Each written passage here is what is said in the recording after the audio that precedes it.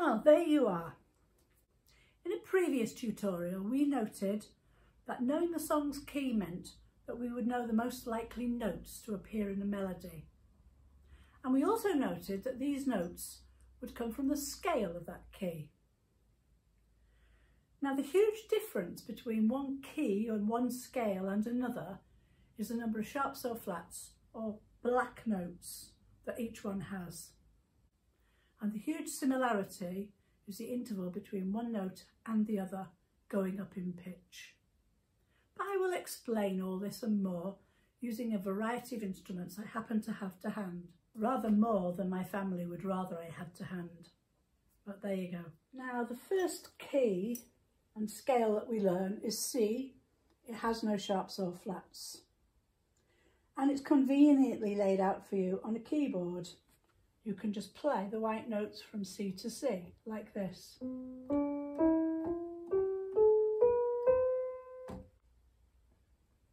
Convenient on the glockenspiel.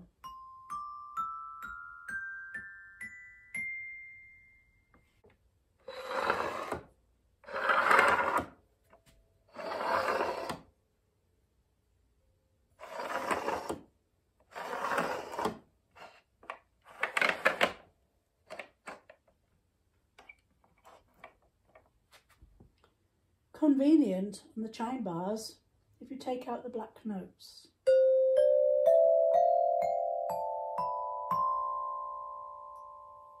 You just have to learn where the notes are on a steel pan, but nonetheless there is a pattern.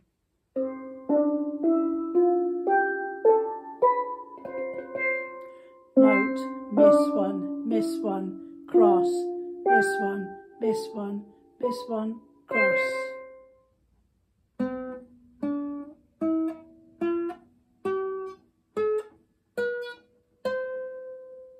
Again, there's a pattern for the guitar. Note, miss one, next one, miss one, next one. Scale of G on a piano.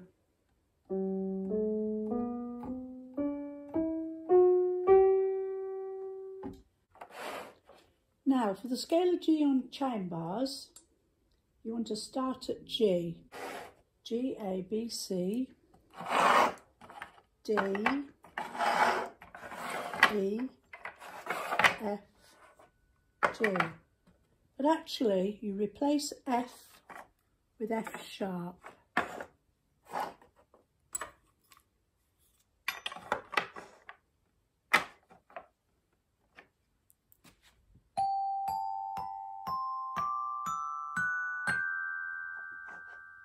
Scale of G.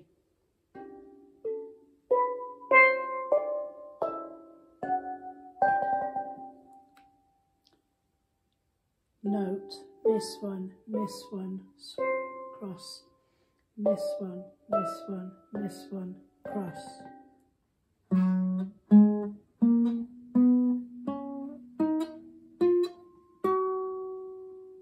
Scale of G starts with the open string of G, so you play open like that. So it goes open, up two, up one, up two, up two, up two, up one. Scale of D on a piano.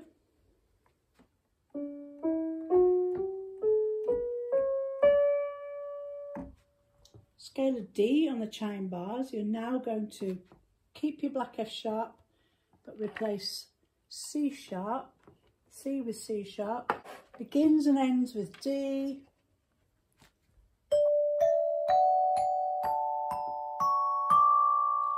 You can see at a glance 2 black notes, 2 sharps. The next one up is A. So we're going to start at A. And now it goes A, B. We're keeping the C sharp. D, E. We're keeping the F sharp. But now we're going to play G sharp, which in my workshops and in pans we call A flat. In conventional theory, it will be called G sharp.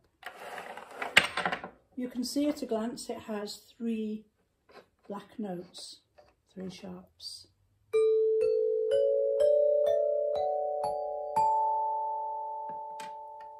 On piano,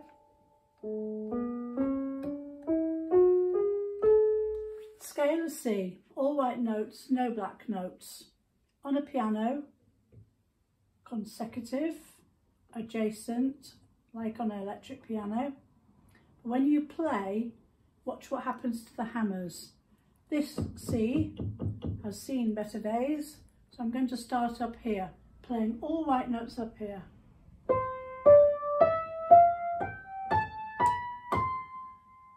So it's note, miss one, miss one, next one, miss one, miss one, miss one, next one. I'll show you on D, same principle, but now I'm going to play 2 sharps.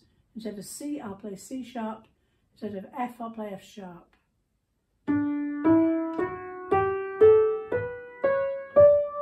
And if I played all the notes, watch where they hit.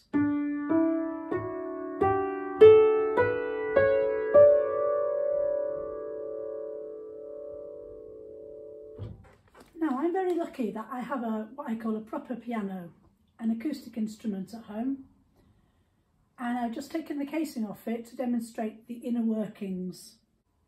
When I was a 7-year-old first learning to play the piano, I thought the black notes were somehow different, exotic, an add-on in some way, but they're not. It's just a different colour and maybe even a moral for our times. Black or white, they're just notes in a sequence and they help us learn theory. You know you're in C, you're only going to play the white notes on a piano, and on a steel pan you'll only play the notes on the bottom and the right hand side.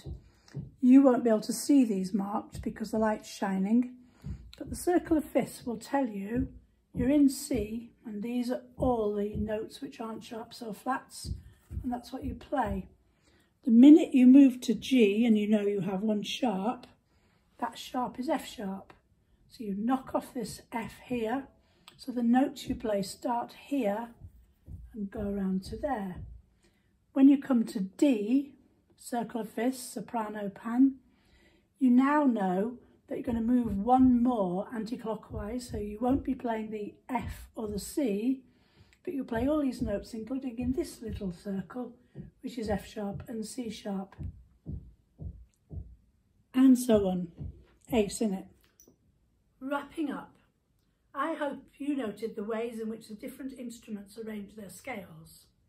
2, how all scales go up in the same pattern of bigger or smaller musical steps. 3, why we learn the scale of C first on a piano keyboard and how this scale demonstrates where the bigger and smaller gaps lie. Lastly, you may have noted the state of my piano and the missing A string off my guitar. Well, the piano never really survived the great washing machine disaster of 2005, and there's no excuse for the guitar.